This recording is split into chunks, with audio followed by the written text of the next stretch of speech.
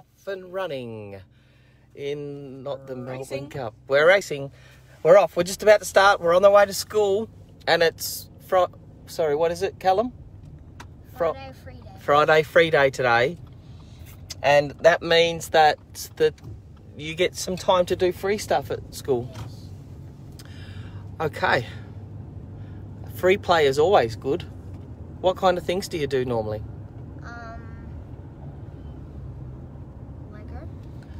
Lego, so construction and building. What are you building at the moment? Anything you got on? Yeah, but it's a bit little. It's a bit little. Have you got, are you doing your creating today with clay? Yes. That's pretty cool. Sounds like I'm interviewing Callum, doesn't it?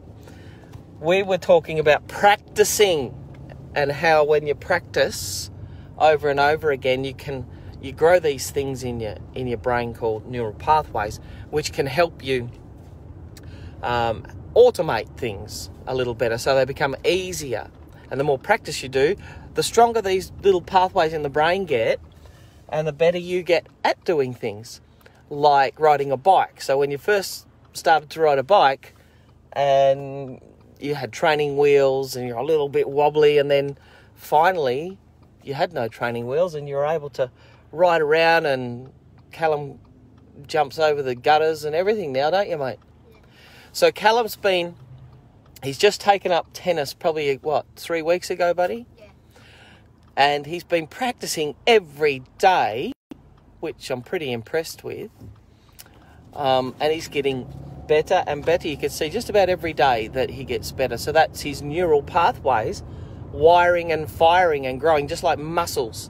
Just like muscles in the body, when you go to the gym and they get bigger and stronger, the same thing can happen with neural pathways in whatever we do. So practice is a key thing, isn't it, Ruby? Yes. Do you like Ruby's smile? She's got a little smile. Let me show you, crooked smile. Is there anything else you wanted to tell the troops today, Callum? Not really? Just have a good weekend? Yeah. And practice, Callum? Yeah. Tell the kids to practice? Yeah. And that creates neural pathways and builds bridges in the brain.